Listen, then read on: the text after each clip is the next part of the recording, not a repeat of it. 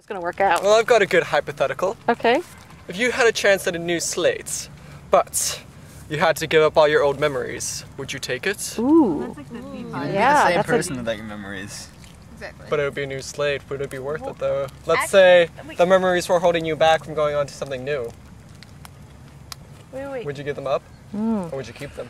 How about you, Bren? What all of my other memories were. How? To be honest, that is a question that I've been battling with myself. Okay. And I have no idea. You haven't chosen yet. No. That's interesting. Memories, technically, we kind of are, like, memories do change people. You're referring, I think, to the idea of tabula rasa, where like you're like a slate. Blank and slate. When things get drawn on it or like carved into it, it stays there. Those are like your memories. Well, And so it's the not things, even, like, the things are different because that mark's been put there.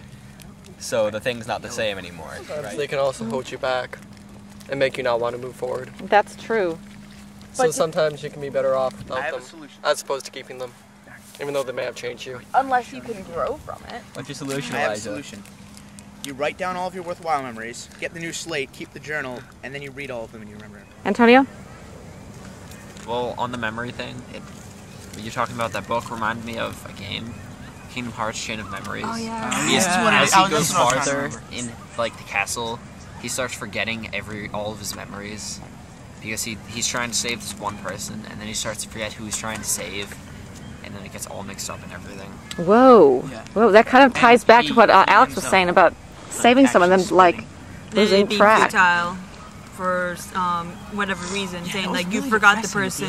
The person forgot you. That's actually the case in the Yeah. book at some point. If a person forgets you and you go to save them and they're like, who are you? That is totally freaky. What's the moral dilemma there? What's the moral dilemma when you go on a quest and you reach the object of your quest and the person doesn't want to go back with you? Knock them out and take them back, or just let them stay? Is that a personal experience? Feels like a bad dream if I live through. What do you think, Michaela? Are memories a trap that holds you from taking the next step? Although Yeah, my I mean- long-term, sorry.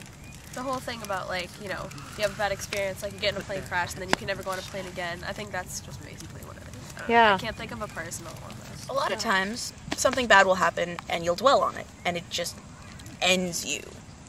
It really, it has such an effect that it's absolutely ridiculous. Right. But what you need to do is you need to choose to be happy. You need to block it out and make it go away. So you have to do some blocking. That's kind of what Ben was talking about. I mean, happiness and confidence, it's just a constant choice so many It's times. always very difficult to lose someone, but I feel like, especially when you feel like you're like on a journey with someone to like become better people, Yeah. it's very difficult to end up on that alone. Ooh. And I feel like, to an extent, my memories of her when I was a kid are holding me back from accepting like what's happened now, because she was always such a happy person that I don't want to think of her as depressed. I don't want to think of her like that, but All it's right. what she was. Even if So she can didn't you show choose it. the memories that you hold on to and let go of others? That's kind of part of what Ben was saying. I think Let's have Ben respond.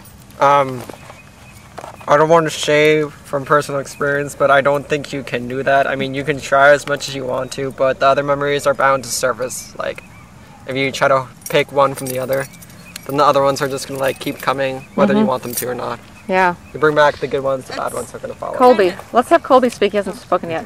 Well, I mean, I agree with Ben. You'll never be able to forget, okay? But, you can always change your view on it. Okay. So that, like, whenever you do think of it, you don't really feel you won't really feel the sadness anymore. You don't feel the pain that you did before. How do you get to that point?